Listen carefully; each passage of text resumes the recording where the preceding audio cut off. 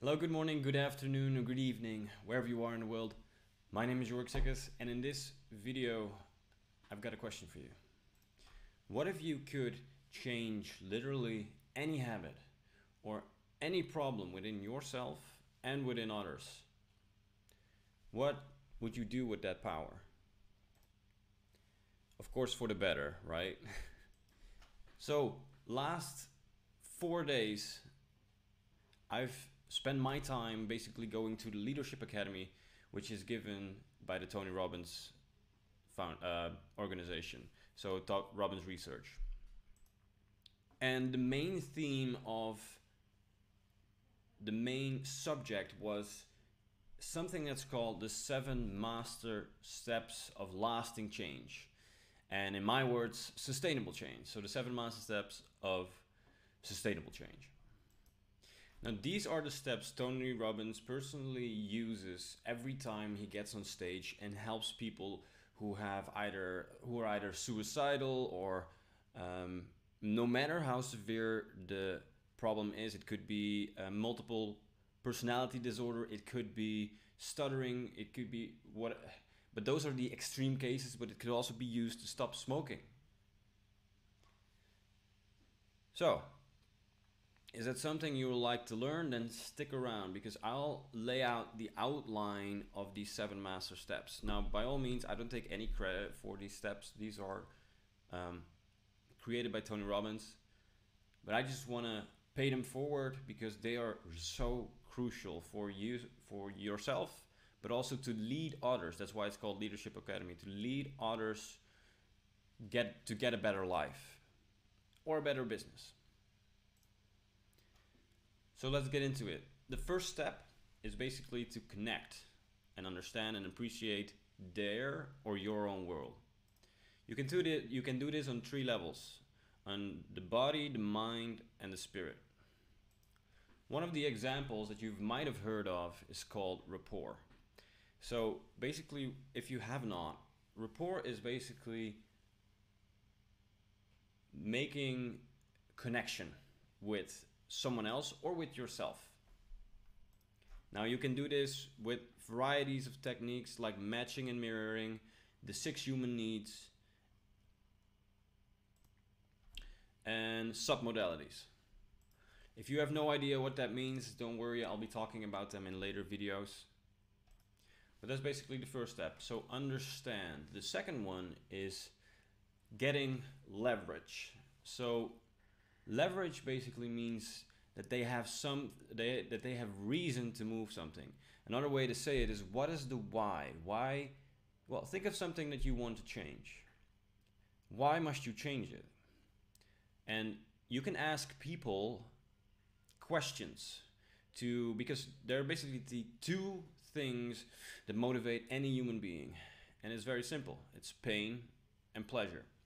Now, if you want to create pain for someone not making the change in order to help them, all you have to do is ask questions. Questions like, hey, if you don't make this change, what will happen?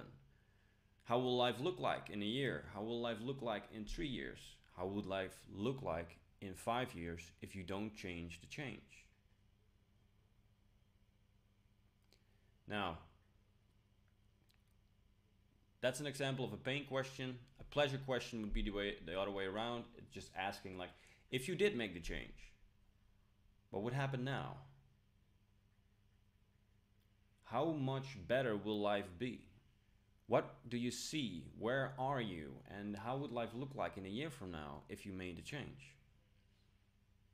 Right? So that's step 2. And you can only do step 2 and get leverage if you have enough rapport with these people or with yourself. So what's next? So basically, the third step is interrupting the pattern. So when the pattern happens, and it will happen, they or you run it, like for example smoking is a good easy example.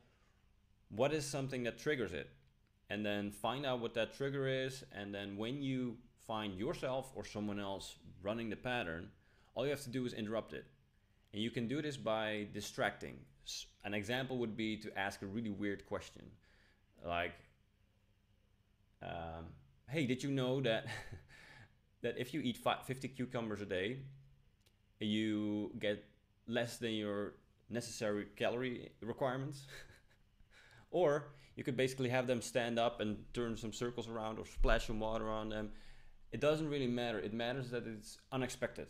And the more outrageous it is, the better it works. You can compare it with basically ripping out a root from the garden with roots and all, like weed. And when that happens, you have the opportunity to plant something new there. If you don't, something automatically swoops in because there's a vacuum. Now in that vacuum, you can install a new pattern. And we learned how to do this at the Leadership Academy. When you interrupt the pattern, the next step becomes to define the problem in solvable terms. So that means, what is it really? And what is it that, define it in solvable terms. So the questions you ask here are questions like, what do they really need? What do they want? What do you want? What is really preventing them? It's absolutely key that it becomes solvable so that it's not a permanent problem. Like if you have something that stops you smoking or whatever it is, and you find out that it's because of a fear, well, you can overcome fear. So if you define it like it's just fear, and that's fine, it's solvable. Now step 5 is the fun one. Here you access empowering resources. It's basically where you use a triad, and what the triad is basically a pattern of focus, physiology, so how you move your body and how you use your body, and language. Now the question you ask here is just, what do you want instead of this behavior? Make it simple. Something like just deep breaths, or every time you feel the need for a cigarette. I keep coming back to the example just to make it simple. If you feel like you need a cigarette, just drink 2 glasses of water and take a deep breath. Because what if you do that instead of taking the cigarette? Because a lot of people just take cigarettes because they want to relax. That's step 5. And step 6 is to condition it. That's how you make it sustainable. You have to practice it all the time. You have to do it over and over again until it sticks. Simple. And this last step is basically to test it and to reinforce it. So build an environment that reinforces the behavior. So you can ask things like, what do you think of the old behavior? And maybe try to trigger them, so smoke in front of them. So, and what is it going to mean if have someone smoke in front of them? Don't do it yourself. Or take out a cigarette and say like, hey, do you want this? What is it going to mean if you change this behavior? And how can you set up an empowering environment for yourself? And that's it. That's the 7 master steps. Now, it's good to know it in here, but it's even better to know it by heart, that it goes on automatic. Because if you do that, there are some moments that you don't have the time to think about these things. When you really master this material, things will start to happen. You become a leader when you use it. Thank you for watching this video. That was it for now. If you liked it, just leave a like and a comment. If you want to connect, just find me on my LinkedIn and let's do that. And last but not least, no matter what you do, just remember to give, break through, and grow like bamboo. Oh, and enjoy the heck out of it too. Thank you for watching. Hope to see you in the next one, and have a great day. Bye.